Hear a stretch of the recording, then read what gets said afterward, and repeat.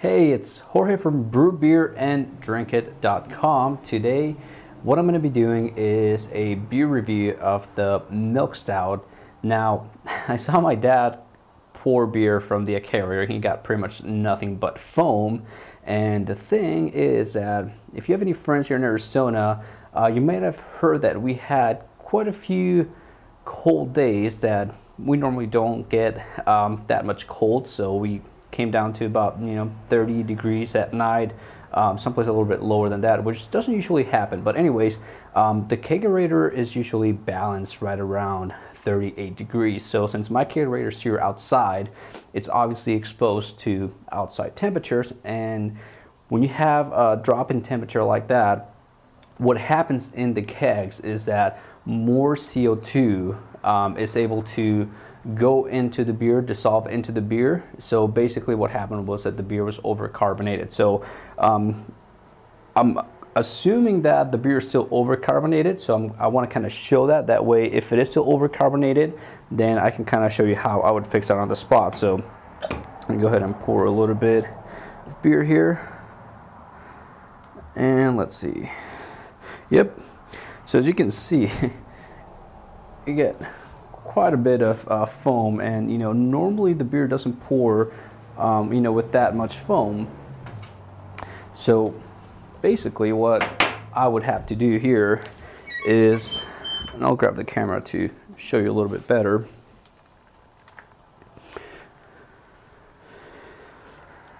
So you can see the regulator is at about 14 psi. So now the thing about it is, since we had a drop in temperature, more CO2 went into the keg, and once that goes in, you can't really get it out unless you release pressure.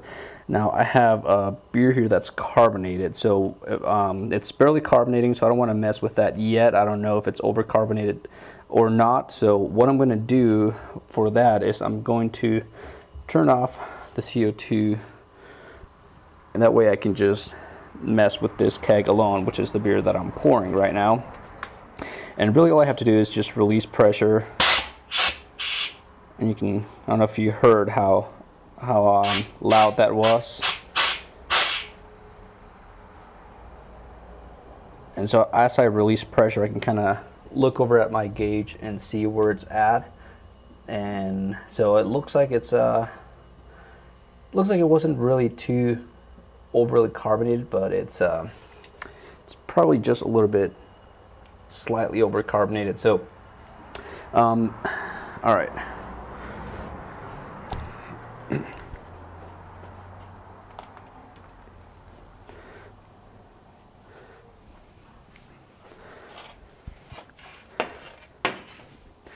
so basically what I would have to do is just what I did just now. I would have to keep doing that basically, and until the beer is back until the keg line is balanced again. So right now, even if I try to pour beer, it'll probably still come out a little bit foamy, maybe a little bit less. So actually that came out pretty good. So you can see that pretty much like an instant fix, but I expect a lot of the CO2 that's already in the beer to come out. So anyways, that's what happens when it gets cold. So if your kegerator ever does that because of outside temperatures, well, that's pretty much what's happening and how to fix it. So anyways, I'll go ahead and move on to the beer review. Now I've been drinking this beer for a couple of weeks now, and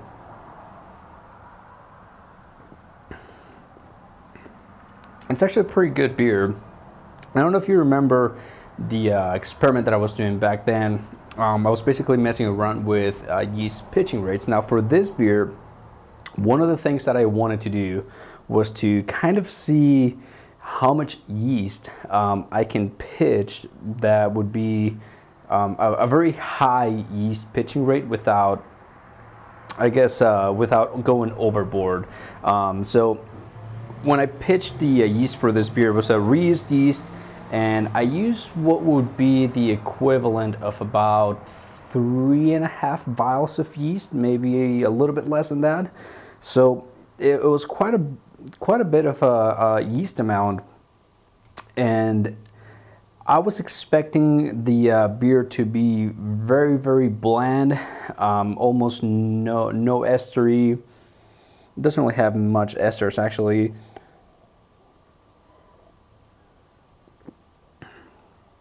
But the thing about the beer was that I was expecting the beer to be just too bland, almost like lacking character.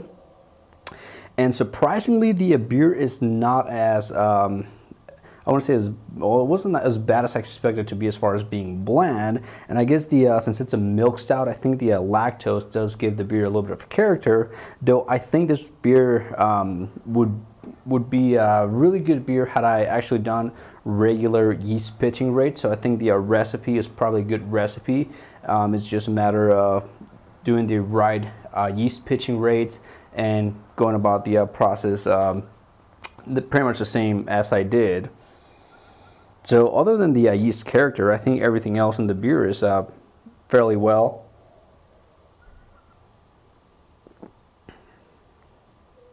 I think bitterness is just right. I think it balances the sweetness of the lactose. It's not overly sweet. And that was one thing I was actually concerned about. The beer was actually done fermenting in like 2 days. So I was almost worried that I may have had a stuck fermentation, that the beer may have not fully attenuated, but it actually turns out that it attenuated very, very well. And even though it attenuated very well, it's not too dry. I think it's I think the level of attenuation is just right, because it kind of balances out the leftover sweetness of the lactose. So on that note, I think it's doing pretty good. And you know, surprisingly, you know, one of the things that I've always talked about when it comes to yeast pitching rate is that there's like a range where you want to stay with most beers, where you know, if you can go have a low pitching rate, you can have a high pitching rate, and then outside of that range, that's where you don't want to be. And like for this beer, I was pretty much pushing that limit. I kind of wanted to find out, okay, how much is too much really? And so for this beer, I don't think I reached the limit quite yet. But I mean, that was 3.5 vials for this size of beer. For this style of beer, it's a lot of yeast. And even though I overdid the yeast, I mean, the beer actually still came out very, very drinkable. I think it's a good beer. It's something that you can drink. I've shared with friends; they all seem to like it. So, so you know, there's some things about brewing beer that you hear some things where, you know, if you overdo the yeast, you may have abnormal fermentations, that you may have, you know, yeasty flavors and all those kinds of things. And the thing about those situations is that, you know, it doesn't always happen. So when someone says if you use too much yeast, you're going to get yeasty flavors, well, don't just assume that, because some of those things are not just a matter of yeast pitching rates. You know, it may have to do with other factors. So, you know, it can be temperature can play a part in that. I mean, there's just so many things that can play a part in the different flavors that come in beer. So that's one of the reasons why I do all these kinds of experiments, because, you know, people always tell me like, oh, you can't do that. You can't ferment a beer. You know, don't pitch straight from a vial. You know, you got to make sure that you use enough yeast, kind of thing. And well, you know, I've tried it both ways. In this case, I did over pitching. I've also done under pitching, where I add just a little bit of yeast and, you know, try to find out if I can actually ferment the beer starting with very, very little yeast. And so I've had success doing that. And obviously I'm taking care of other factors like aerating the wort, make sure that I have enough oxygen, making sure that the temperature doesn't fluctuate. You know, all those kinds of things, they're all going to play a part in the total fermentation of the beer and the final character of the beer. So anyways, so as far as the beer, I think the recipe is good. You know, obviously use the right amount of yeast. So for this beer, I would probably use just a vial of yeast, maybe make a yeast starter for it. But, you know, you don't really need a whole lot of yeast, at least not 3.5 vials like I used. And other than that, I mean, the beer is good. So that's it for the beer. And I guess you saw what happens with the keg, how to balance it if it ever goes out of balance. Kind of explain what we did. I have other videos where I talk about over foaming on the keg and stuff like that, so you can watch those as well. So other than that, cheers.